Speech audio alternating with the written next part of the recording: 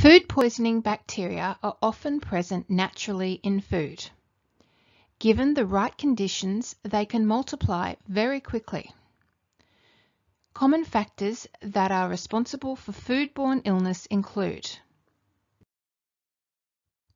purchasing food from unsafe sources, failing to cook food adequately, time temperature abuse when food is held at the wrong temperature, cross-contamination, and poor personal hygiene.